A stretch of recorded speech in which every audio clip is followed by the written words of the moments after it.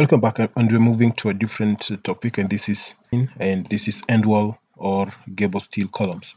So if you take a look on the screen here, you can see we have our model in place, but you can see on the Gable side is wide open and there's no any column in between the two. So we want to create the columns in place, and also you can see the other side we need to place the Gable columns in place. So let me just right click and come out of that rotation command, and now with the aid of PEB steel lines,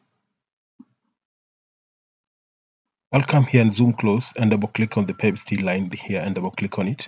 So once I double click on it, I'll be able to get the editor dialog box for the PEB steel line. Now in here, as I had demonstrated before, we had disabled the Gable side here. So this time round, I'm going to enable the center to center distances and the number of Gable columns in place. So I'm going just to key 5 by 6 meters right there. And if I click modify, I'll be able to get the steel lines in place.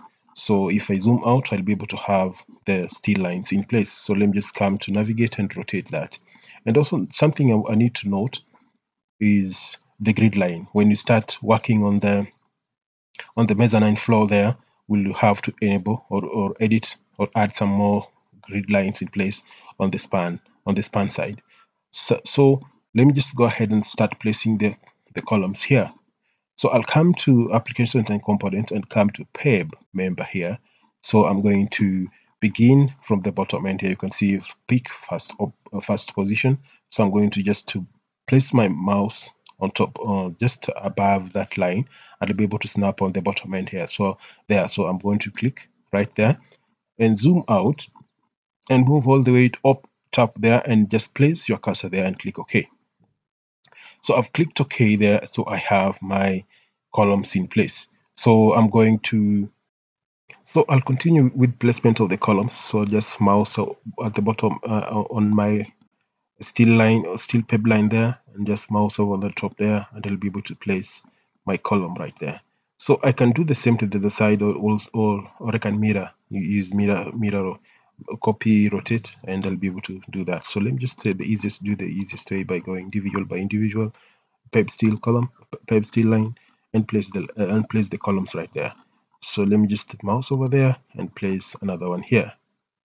Just move closer and I've placed another one there. So let me do another one here and pick that spot and pick the upper part here. So that has been created. So I'll do the same thing. I'll just once I've done the creation of this, let me just press Control, and I want to copy this on the other end. Let me just select on that, come here and select on that, and I can just come here and pick on that as a copy command. Then I want to copy from this spot all the way to the other end. So there's one thing we've not taken into account is if we intended to break these columns into two, because this one, it will tend to be so much longer, and to make the transportation to site will be a bit hectic. So what I'm going to do, I'm going to undo that, and do that, and do that, and do that, and do that. So we want to break these columns right at the center there, so that it makes direction much easier. So let me just terminate it at 6 meters there, and start another one from that spot, and place another one on top there, and that way I'll snap just there and snap on that, and give it some time, and just mouse over that spot and take it up there. So we have that in place. So I'll do the same thing here. Let me just bring it down there and terminate it somewhere there. So I'll do the same thing as I did in the opposite direction, and I'm going to place another column there. So let me just zoom close and take it to that 6 meter level, and I want to select on that spot and come there and click on that spot. So that's what I've done. So let me just do the same thing here and come here and place another one there. So let me zoom close and take this one right there. So we have these columns broken into two. All of them will be spliced. So it makes this very easy to transport this from the workshop to the site without any inconveniences in terms of transportation. So let me just select everything here, then I'll right click and come to special copy, or just a copy, simple copy command. Then I want to copy it from this midpoint to the opposite direction, to the opposite gable side, and on the same spot. So let me just place it right on that spot. So let's just give some time to process that information, and that has been copied. So always check whether everything has been done perfectly well, and I think that has been done perfectly well.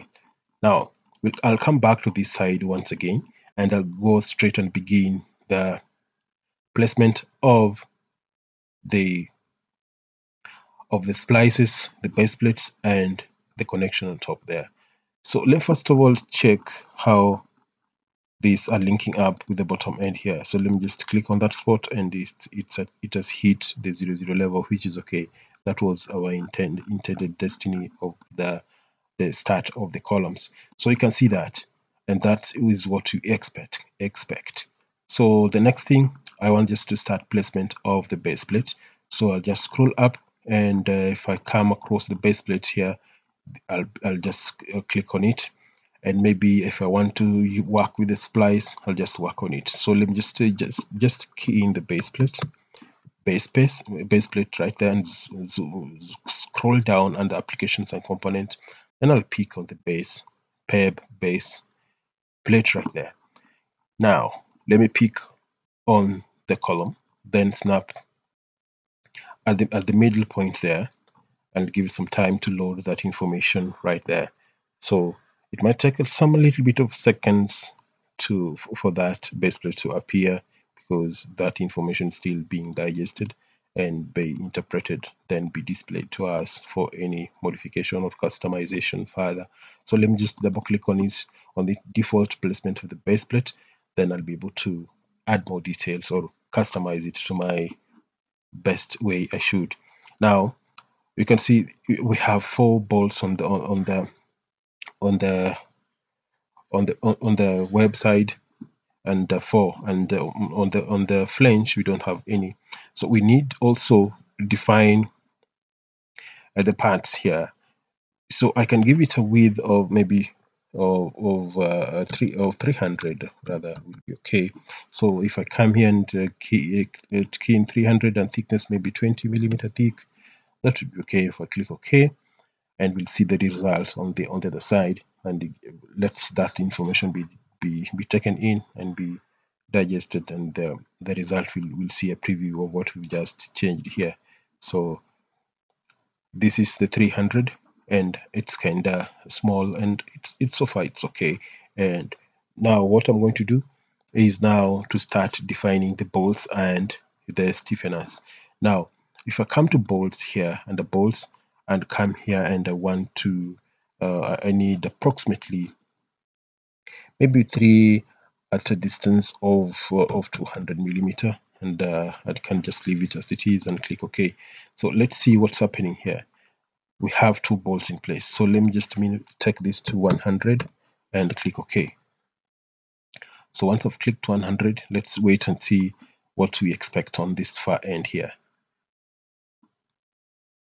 That is 100, and we have so many bolts, and we only want the necessary ones.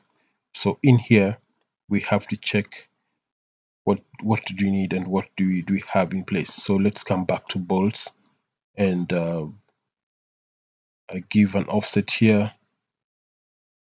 Let me try 100 and click OK. So that is 100. So this side I can give it maybe 200 and see where we land. So we have that 200. So in here we can just we key in 0. We forgot to key in 0 there.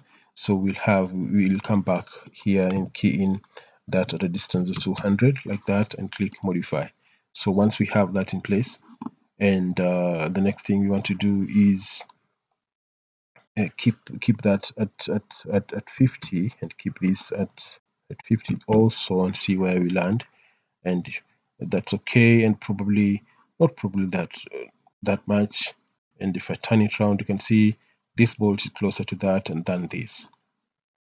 Then in here, what we can do is simple as this. Let me make it four bolts. We've gone past our target point, and let me make it 4 at 150, 4 at 150, and click OK or modify. So we have that in place, and that's too much bolts that's too much anchoring bolts, and we can give it 3 right there. Then let's try prefix that with a negative sign, and that has moved inward. And what next we need to do is we need to try prefix that also and see how it moves, and that moves in the opposite direction. So I'm just taking the longer route so that you see how we can manipulate all this conveniently. So let me try get rid of that and click modify. So we have that in place, and we have to add another bolt here. We have to add, maybe make it 160, maybe make it 170 will be okay now. So that's okay. So we have the stiffeners in place. And if I come to rotate with mouse, I'll be able to rotate that. So we have that in place with bolts. So let's go to stiffeners. If I come to stiffeners here, let me just give you some time to load all the information. I'll pick a different arrangement or type of stiffeners, and I'll pick on that. And if I click modify, and I want to click modify after keying in or putting in the chamfer distances. So let me put in the chamfer distances like that, 40 millimeter. And I have also to define the thickness. I can give it a thickness of that of 10 millimeter thick. I give it 10 millimeter thick, and let's try click modify. And I also have to define the height of the stiffeners. But you can pick the material you want to use. Maybe I'll come to material steel, and I normally use this S275. And if I click on that, I can just write there stiffener like that. Just give it a name, and maybe you want to change the class to maybe 3, and if you click modify, it will change to that color or green. So I can just leave it as it was before. So if I click on that, it will just be retained at that level. So let's also adjust this one, the end one at 120. That's okay. And this one also on the side of the web, also we can just give it 150 right there and see where it ends. If you click on that, it will extend to that, but let's adjust that to take it back to 140. So 140 will be okay. So that is on the side of stiffeners. Now I want just to add more details on the stiffeners here so that we don't misuse the steel. And let me just add 80 there. If I click modify, I'll be able to have that in place. So the moment you've done a connection like this, just give it a name. I can just give it B1, and just go ahead and click save as. And once you've clicked save as, go and click load, then click modify. Then you've saved this. So if you come to this drop down arrow, you'll be able to see what your connection right there. So just click OK. So once you've done so, you'll just go ahead now and start placement of the same connection to the rest of the members. So I'll come here and pick the base plate, and come here and just select on that member and select the position right there, and come here, select the member and select the position right there, and come here, select the member and select the position right at the bottom there. So the reason why it has been placed is because we've not located the accurate position of the accurate position of the base plate. So let me select on that and mouse there and place a base plate right there. So you can see we've placed all the base plate, and I can go on the other side and do the same, exactly the same thing. So we've kind of gone way beyond our timing, but it is worth it, because we want just to cut off, finish this and move to a different topic, or on the same a different part, but on the same topic. And let me just finish it by clicking on that spot. So we have our Gable complete with base plates, but we are left with splices and the rafters and the rafter connection between the Gable columns and the rafters. So let's handle that on the next part of the same topic, and let's meet then. I hope you'll do that by yourself, and you'll be able to find easy time doing that. So let's meet then.